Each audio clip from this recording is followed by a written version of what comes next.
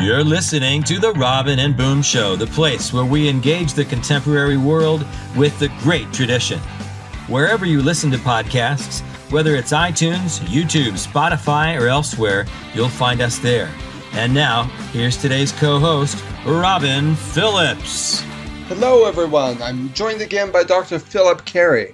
He was a guest on our podcast last week when we talked about everything from Plato to erotic love to Gnosticism to things you can buy at the mall. It was a fantastic conversation. So do check out the Robin and Boom Show archives. It's number 15. Now, we ended that conversation by talking briefly about human flourishing. And that is something we want to look at again today, or at least one of the things we want to explore. We have a lot to talk about today. We're going to be looking at issues of modernism and postmodernism and the context that this creates for ethical thinking. Once again, I'm delighted to have Dr. Phillip Cary here. Thank you for coming to have this conversation with me in Jason's absence. Jason will be with us shortly, but he is occupied right now in his doctoral studies, working on his thesis. So one of the problems we run into when we talk about ethics is something called the is-ought problem. It was famously pointed out by David Hume, and it's basically the idea that you can't infer ought statements from is statements. So from a description of how things are, you cannot reach values and moral obligations. You can't logically make that leap from what is the case to what ought to be the case. Now, this has created a big problem within meta-ethics. How do you philosophically justify moral obligations in ethical thinking? What ultimate metaphysical legitimacy is there for grounding ethical statements? Now, this maps over to the contemporary distinction between facts and values. So often in the modern world, there isn't any middle area between what is factual, what's factual on the one hand, what is observable and scientific, and mere opinion on the other hand. So if someone says, "Oh, this is just my opinion," then the implication is that it's just up for grabs, as if personal beliefs about non-empirical matters are outside the realm of rational elucidation. And this is the late flowering of this unbridgeable gap between is and ought. So, Dr. Phillip Cary, can you explain to us why this is a uniquely Enlightenment dilemma? Right. It arises first articulately with David Hume, as you mentioned, who's an Enlightenment figure. And we can think of Enlightenment, the Enlightenment period, as sort of the heartland of modernity. So it's a distinctively modern problem that comes to clarity in the Enlightenment. Why does it happen there? Well, Alasdair MacIntyre, probably the greatest living philosopher of our day, diagnosed this as a failure of the Enlightenment project. That is to say, the is-ought gap is the sign of a failure and a loss. The loss is the notion of, well, I'm going to put it in my terms rather than MacIntyre's, but I think this is essentially the same sort of thing that MacIntyre is going after. The loss is the notion of a truth about the good, that there is such a thing as a true statement about the good that's true. It's not just your opinion, it's the truth. But of course, you can also get it wrong. That's the thing about truth. If you believe something is true, you could also be believing what's not true.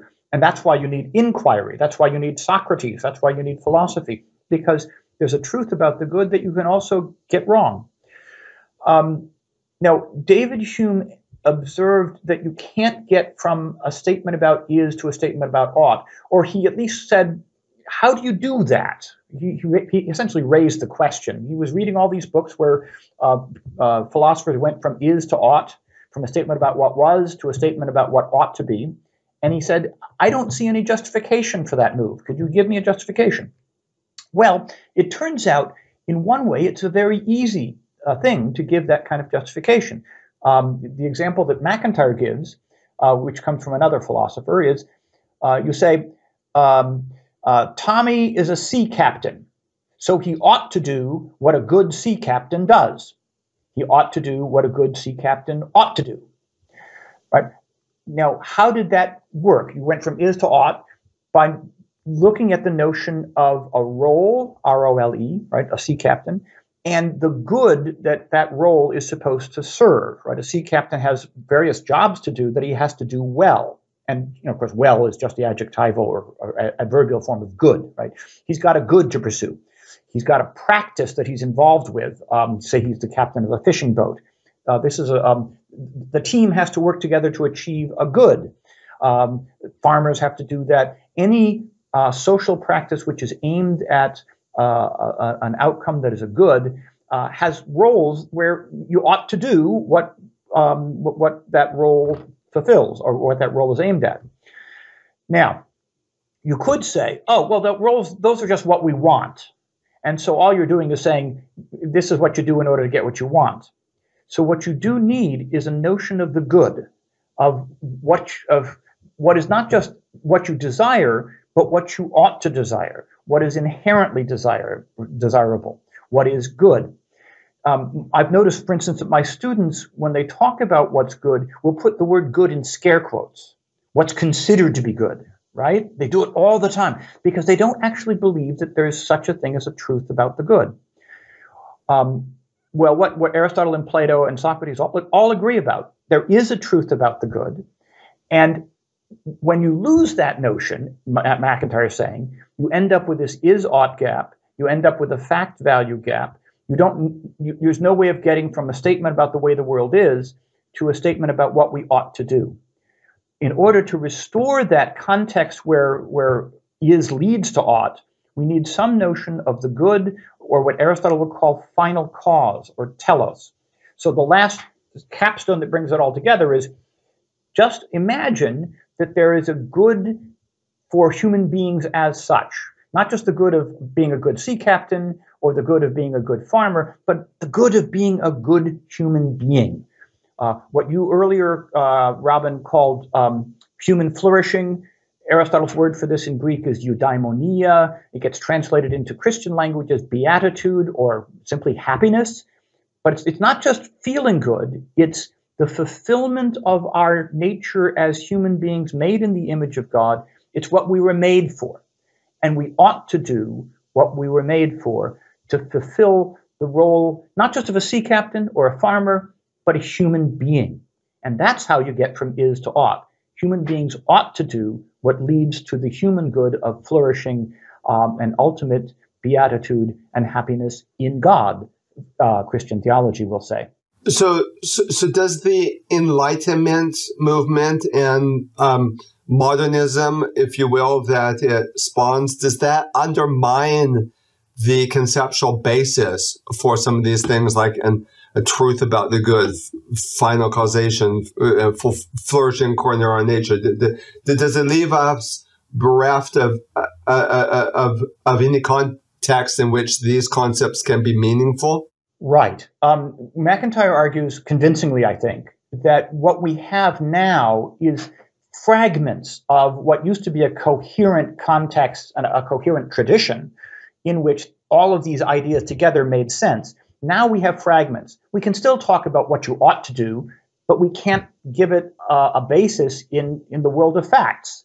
So when we talk about what we ought to do, what we're typically doing is we're trying to manipulate each other, and we're expressing our emotions and saying, you have to fulfill my emotions, otherwise I'm offended, and maybe I'll scream at you, as is happening on college campuses these days. Things fall apart because all we have are the fragments, and morality turns into an expression of our emotions. We lose these things because of something that gets lost in the early period of modernity, in the Enlightenment in particular. Downstream from modern physics, we lose the notion of final cause, or teleology it's called, or the telos, or the truth about the good. These are all roughly equivalent terms. Right? The notion is that there's a built-in good that things are aimed at. That's Aristotle's philosophy. And that was the dominant philosophy until the late 17th century or so. The Enlightenment is living in the wake of modern physics after Newton, where you don't have final cause. You only have what Aristotle would call material cause and efficient cause. You've got matter in motion, little billiard balls at the microscopic level bumping into each other in Newton's physics. So there's no final cause there. There's no good or end that is the proper goal of our movements. Whereas for Aristotle, the model for movement is, say, the growth of an acorn into an oak. Becoming a full-grown oak is the good for which the acorn has its form. The form and information in the acorn is aimed at that good. Well, likewise, we're rational animals as human beings. Our good is wisdom and virtue and a human life that's worthy of a rational animal. And that gives us a context in which we can say, you ought to behave justly, you ought to behave with courage. But lacking that teleology, that sense of the truth about the good of human life and human flourishing, our words start losing their meaning, and to say what people ought to do is basically making an emotional claim about what you want them to do and an attempt to manipulate them, essentially. Interesting. So I'm going to switch gears a little bit, but I think things will tie back to this point, to the point about the Enlightenment undermining the teleological basis for virtue, so that ethics just collapses into power games. So switch gears for a minute. Okay. Oh, power game. That's a good way of putting it. Yes. Yes. So we use morality to control and to and ethical discourse just becomes these competing power games. Okay. So that's the Enlightenment. Now, the Enlightenment brought in the modern period of where we deconstruct all traditions.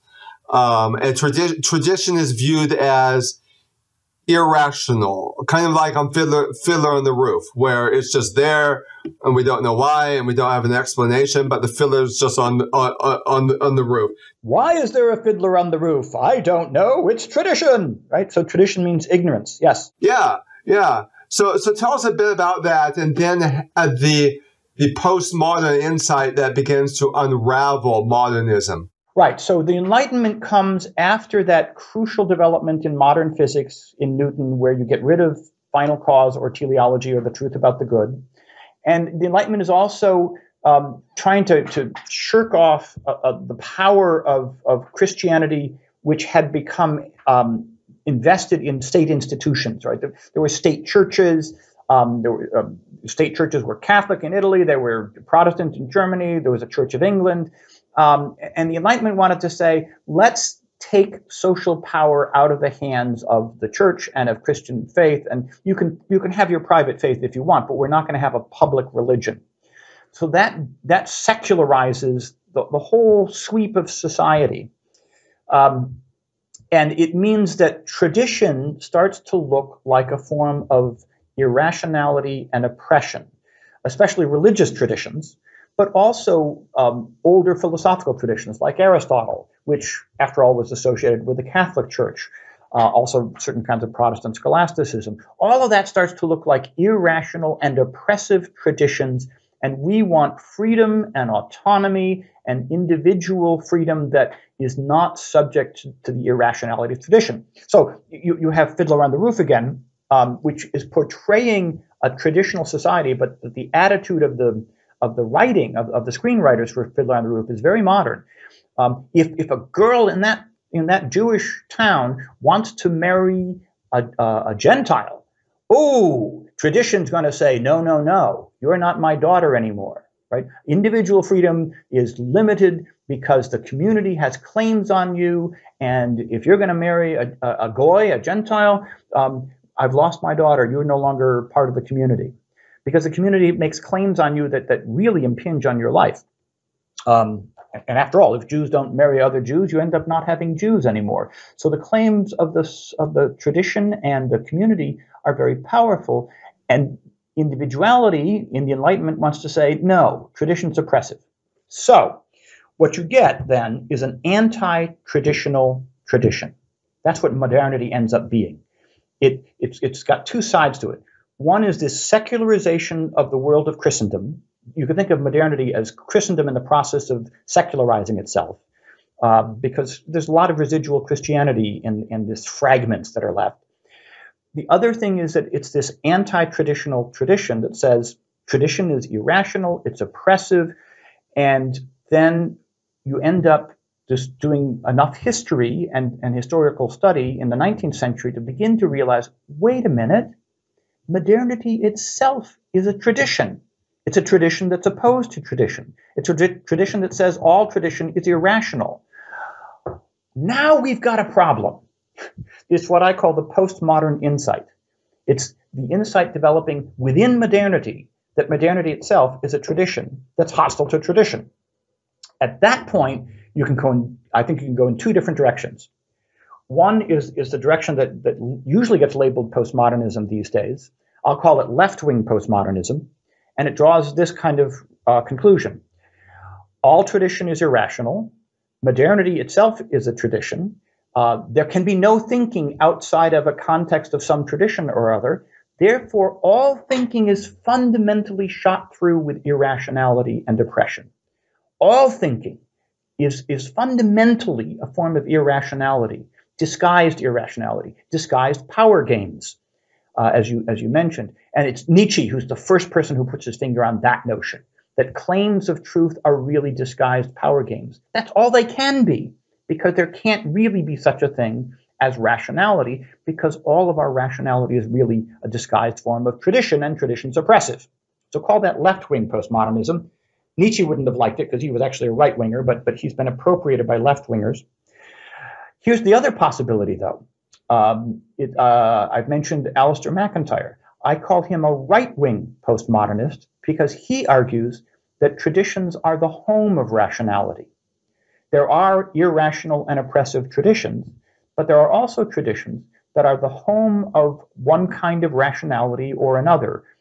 There's no such thing as rationality as such, MacIntyre suggests, just like there's no such thing as language as such. There's always French or German or Chinese or some particular language in some particular cultural tradition. Well, likewise with rationality. There's the rationality of Christian theology. There's the rationality of rabbinic theology in Judaism. There's the rationality of Islamic jurisprudence in Islam. There's the rationality of the modern sciences. But all of these are forms of rationality that inhabit traditions, and without traditions, they could not be what they are. So the idea is that traditions if you have a Socrates in your tradition, if you have a self-critical element in your tradition, the tradition can be a form of rational human life aimed at a good that sustains a vision of what the good is for human beings and is therefore rational. So claims about truth, claims about morality don't have to just be power games. They can be ways of seeking the truth about what is good for us as human beings. Okay, so a left-wing postmodernist would hear this and they would say, yes, traditions are the home of rationalities, but precisely because of that, our rationalities are confined within our own tradition and they're watertight. You cannot communicate from one rationality, one community of rationality to another community of rationality. We're all trapped in our own micro narratives. Right. That's a certain kind of, I would call that late modern relativism. Right. It's a relativism which says, we all in our own tradition, and traditions can't talk to each other. Right. Traditions are hermetically sealed off from each other. So it's also there's a certain. In certain trivial ways, that's true, right? In Japan and in England, you drive on the left side of the road. When you get off those islands and get onto the mainland, you have to drive on the right side of the road, and you just have to do that. And there are certain forms of courtesy that you have in Japan that you don't have in the United States, and you can't say it's wrong. It's just how the Japanese do things. But can't it be that there are certain ways of treating people with respect and kindness and dignity that are true for all cultures? Well, there isn't going to be a neutral ground on which we can adjudicate these kind of issues. So MacIntyre, as a postmodernist, argues, and this I think is the crucial thing that all postmodernists have in common. There's no neutral ground here. You're always in speaking the language of some tradition or another. You're always using the rationality of some tradition or another. But the traditions are not hermeneutically sealed off from each other. Traditions can talk to each other. Japanese can learn English. English can learn Japanese. We can talk to each other about our traditions and maybe discover that some of our traditions need to be critically evaluated. And maybe, say, some Western notions about human rights are things that Japanese need to be thinking about and incorporate into their tradition. So we can talk to each other. We can learn, above all, we can learn that we're wrong. We can learn that we're wrong about something. Our tradition, the Western tradition, can learn that it's wrong about some things. And that's precisely what makes it rational. It makes it Socratic. We can think, I thought that virtue was thus and such. I thought that virtue required daughters to always do what their fathers said. But maybe that's a little oppressive. Maybe the Enlightenment is right about that. Maybe we should loosen up some of those rules. And a tradition can think about that and be self-critical. And that's the key insight. That the self-critical nature of traditions allows traditions to learn from each other, so they're not hermetically sealed off from each other. Excellent. Now that's right-wing postmodernism. A left-wing postmodernist, how would they respond to this? Yeah. From the left-wing postmodernist perspective, you've got, the serious left-wing postmodernists get beyond relativism. Relativism, I think, where what's good in Japan is good for the Japanese. What's good for Nazis is good for Nazi Germany. Right? You can't say they're wrong, etc. That, I think, is what I'll call it late modern. I don't think that's postmodern. It's still stuck in the notion that that you need neutral ground in order to adjudicate these things, and you don't have neutral ground. What happens with the left-wing postmodernists, they go in two directions, I think. One is the direction you could associate with the name of Jacques Derrida. I crudely characterized it by saying all of our thinking is irrational. It's as if you're here with Socrates, and Socrates keeps on leading you into puzzlement, or aporia, he calls it. Right? The people who talk to Socrates keep saying, "I'm perplexed, Socrates."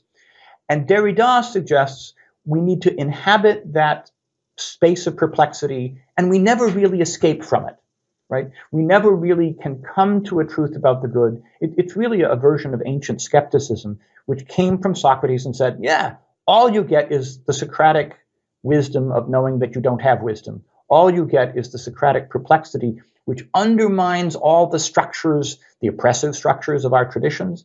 So we inhabit our traditions ironically because we know that they don't really hold up. And that's just the end of it, right? There's no getting to an ultimate truth. That would be, let's call it the deconstruction version of left-wing postmodernism. The other version of left-wing postmodernism that's influential is associated with the name of Michel Foucault. And Foucault is kind of a Nietzschean. He's the one who suggested that the claims of truth end up becoming what he calls a regime of truth, where truth becomes a form of power. Claims of truth are really claims of power. It's as if it's all rhetoric and no logic, right? You don't really get to a truth that we can all share. Claims of truth become a way of playing a power game and manipulating in a society where everything is really the circulation of power. And again, that's sort of, well, it's downstream from Nietzsche, but it's a left-wing development of Nietzsche. Let me say one more thing about that will bring us back to Aristotle. The great thing that Nietzsche saw that was deeply unmodern is that that form is a source of power. That form is not simply restriction. Structure and form give power the way a well-formed piano player can, well-formed movements of the fingers on the piano are what make music possible. You can't play the piano at random. It has to be well-formed. But Nietzsche then said, what forms us is violence. What forms us is power. The forms of things have to be beaten into you. Justice and peace are really forms of repression. And that's the un-Aristotelian thing. The great optimism of a right-wing postmodernism or a pre-modern view is that justice and peace and virtue are ultimately natural to us. Right? They're not a form of violence. They require discipline and self-discipline. They're going to require disciplining your child and disciplining yourself. But those are not really forms of violence. Those are ways of seeking the truth about the good. And that's what I think the left-wing form of postmodernism, going back to Nietzsche, ends up losing. Okay, so within what we're calling right-wing postmodernism, there's been a vibrant recapitulation of reflection about virtue. So tell us about that and how the recovery of tradition creates a context for thinking about virtue. Right. So the recovery of tradition has to be a recovery of inquiry for MacIntyre. It has to be something like a recovery of Socrates, right? Because if there's a truth about the good, it's very important that we can get it wrong. Therefore, we must ask, is it really true what we're saying about virtue? Is it really true what we're saying about the good? So you can't just go back to the past and say, okay, I want to sort of live a traditional lifestyle and just do what my ancestors did. The ancestors of the Western tradition asked questions. They learned that they were wrong and that they had to correct themselves. They were involved in the conflict of traditions. And MacIntyre talks a lot about how traditions are in conflict. A tradition, MacIntyre says, is an ongoing conflicted argument about what the good is. So it's actually a healthy feature of tradition that people are arguing about what's good. So Christian theology, you're arguing about what true and sound Christian doctrine is. In Jewish rabbinic thought, you're arguing about halakha, how to carry out the Jewish law. And the arguments are healthy. That tradition of argument, however, does give you a coherent context in which to answer some of the questions and to decide, I think that Rabbi Shammai lost that argument and Rabbi Hillel won that argument. And so Jews will live according to Rabbi Hillel most of the time rather than Rabbi Shammai. But they remember Rabbi Shammai. Christians will say, there's some heresies that we're never going to believe in anymore, right? What Arius said back in the 4th century, no, that's heresy. We're never going to do that. But maybe what Thomas Aquinas said is not what all of us have to believe. There's this other tradition with Bonaventure.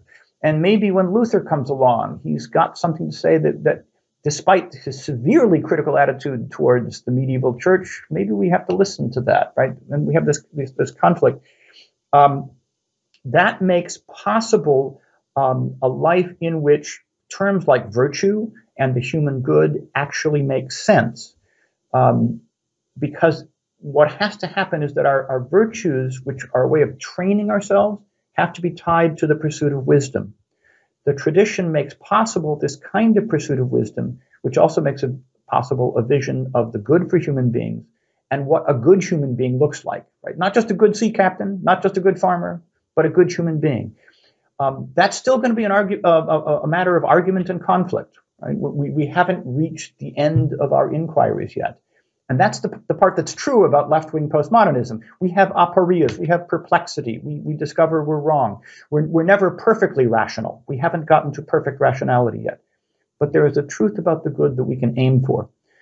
In order to believe that, MacIntyre ended up concluding, you're going to have to believe something like the existence of God. And then MacIntyre, late in his life, becomes a Catholic, thinking that Thomas Aquinas is the true fulfillment of what Aristotle is going after. Interesting. Wow. So I like how you're helping to understand the big picture here within the history of philosophy, and then bringing it down to what it means for virtue. And I want to get even more granular now, just to conclude. So I want you to imagine there's this person named Susan. She believes in God. She's a Christian, but she doesn't really have a concept of virtue. She kind of just unconsciously conceives the Christian life as rules. Like, oh yeah, God has told me that this is wrong and this is right. But then she discovers this whole idea that through virtue, we can actually flourish and become more fully ourselves. What would you say to Susan as she begins this journey towards rethinking ethics, less as just a bunch of rules and more as being able to flourish according to her nature? What would you say to somebody who's just starting out on that journey? Right. So the first thing is to say that the rules serve a larger purpose.